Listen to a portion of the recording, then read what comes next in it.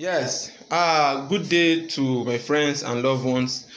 Yesterday, we discussed about what to do, how to live safely in this corona season at home, especially our kids. In addition to that, please, there's something I want to say.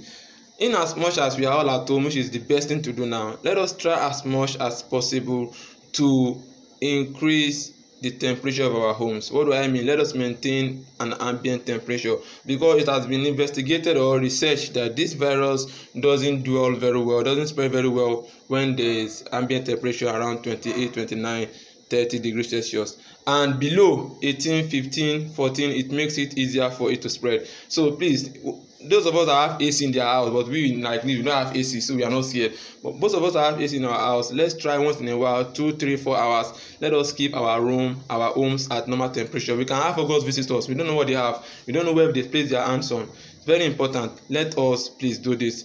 Very important for our safety. Let us continue to live safely. Let us continue to do the safety procedures.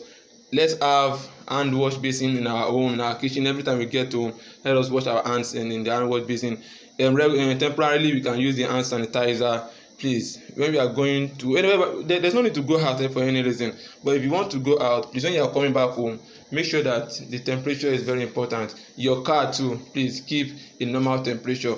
Increase the temperature to 23, 24, 25, 27. The more the temperature, the lesser it is for it to spread. But when you reduce the temperature, you are giving it more power, more strength for it to spread, because that is its dwelling temperature. That is when it can actually exist very well. I hope this video gives us an idea of another way to protect ourselves and to reduce the spread. We are at home, but still let us maintain a very good temperature. If you like this video, kindly go to our YouTube channel, kindly go to our Instagram page and follow us for more safety videos. Thank you. My name is Walieyullah.